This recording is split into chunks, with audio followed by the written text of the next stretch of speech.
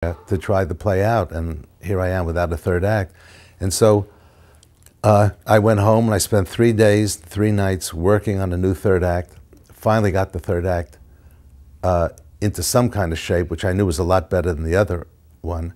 We sat down at the table again. We broke the rehearsal, and Mike said, let's sit down and read the new third act, and we did, and it was worse than the first one.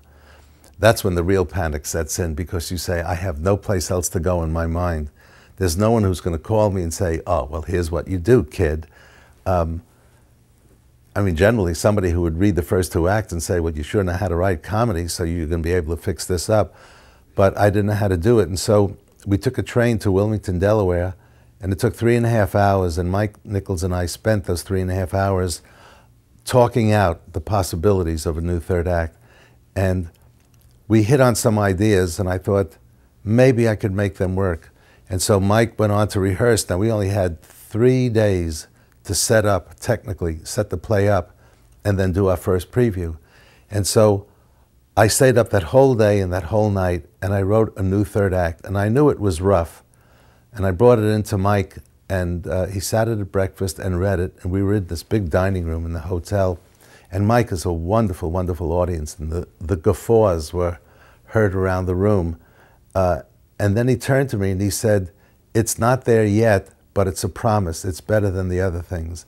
So I said, well, what do? Wait till Boston and I get it right and we'll put it in?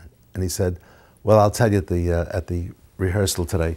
So 20 minutes later, we met at the rehearsal, and Mike said, Neil has written a new third act. He says, it's not all there, but it's better than what we have. So the actor said, well, good. And then we sat down and read it, and they heard that it was a lot better.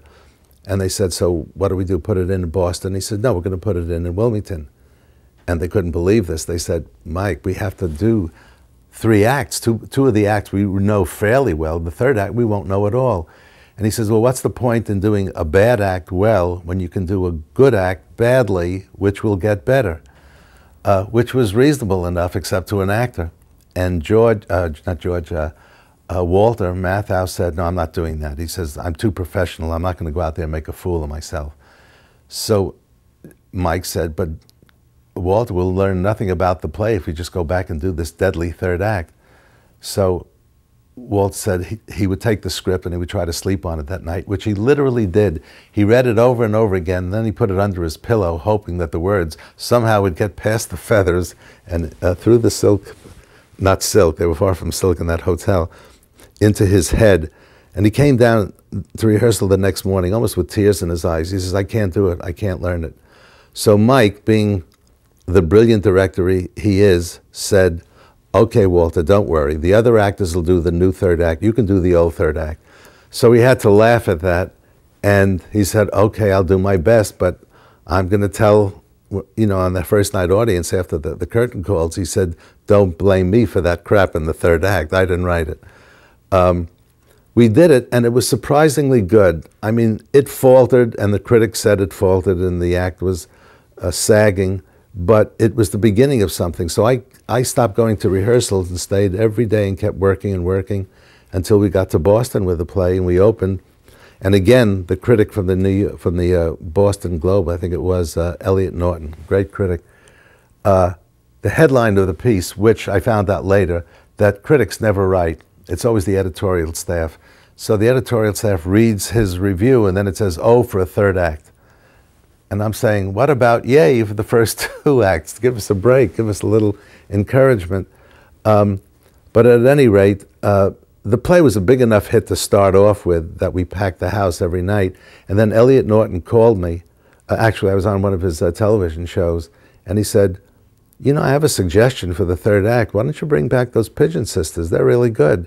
And it's like a neon light went on over my head. And I said, of course, the Pigeon Sisters. So I went and I wrote a piece for the Pigeon Sisters, another scene for them, and we laughed so hard at rehearsals that Mike said, we can't put this on the stage because we will be accused of manslaughter. People will be carried out of the theater dying from laughter. And so we did get it on that night and did not get a single laugh in the Pigeon Sisters scene. And they were wonderful, the 2 actresses. And so I walked out dejected again, realizing how difficult this playwriting business is. You think you have it, and like Quicksilver, it's gone. And so I said, what went wrong, Mike? And he said, they don't like what's happening in the scene. They don't like the turn of the story. So he says, if you could find another thing that they can relate to and understand, then maybe the laughs would come easier. So knowing that, I went home, and it took me a couple of days, and I did it, and I gave it to them. Now we didn't laugh so much at rehearsal. But then we put it in that night, and we got huge laughs, even when the lines weren't funny, because the audiences now were enjoying the sense of the comedy, the progression rather, of the play itself, the characters coming into their own and learning something about themselves. And so the third act still never lives up to the other two acts, but the play is the biggest hit I ever had and ever will have. Here it is 35 years later, I think, and the play is doing as well as it ever did.